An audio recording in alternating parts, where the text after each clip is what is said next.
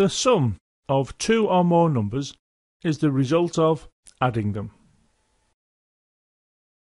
For example, the sum of 17 and 3 is 17 plus 3, which equals 20. The sum of 9, 3 and 10 is 9 plus 3 plus 10, which equals 22. The difference of two numbers is the result of subtracting them. For example, the difference between 99 and 8 is 99 minus 8, which is obviously equal to 91. The product of two or more numbers is the result of multiplying them. For example, the product of 3 and 7 is 3 times 7, which equals 21. The product of 2, 3 and 5 is 2 times 3 times 5, which is obviously equal to 30. 2 times 3 is 6, and then you times that by 5 to give you 30. The quotient of two numbers is the result of dividing them. For example, the quotient of 30 and 5 is 30 divided by 5, which is equal to 6.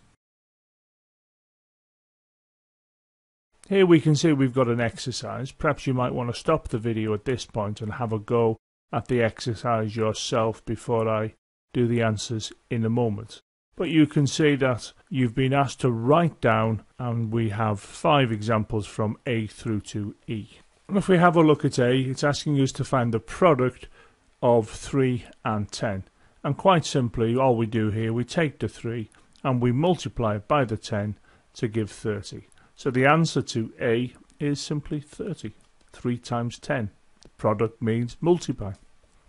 If we have a look at B, it's asking us for the difference between 51 and 21. So in fact, all we do here, we write down the 51 and we subtract from it the 21. And of course, the answer in this particular case is 30.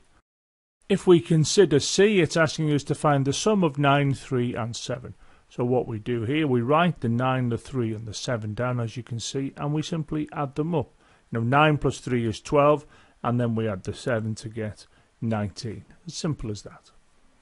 If we look at D, it's asking us to find the quotient of 40 and 5, which simply means writing down the 40 and dividing that by the 5. And of course, that goes 8 times.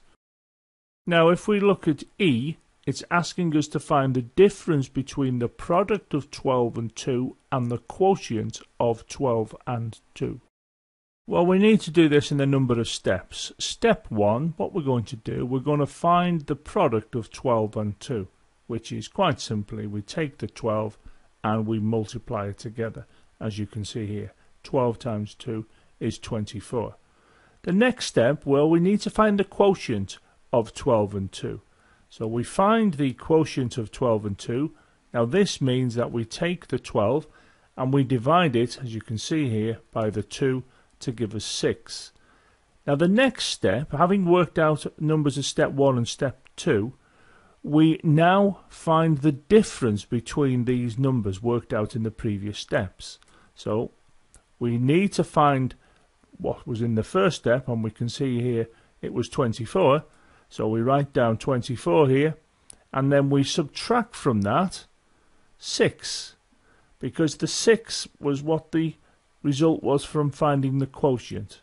So what we do, we write down the 24, we subtract the 6, and we get 18. So the answer in this particular case is 18.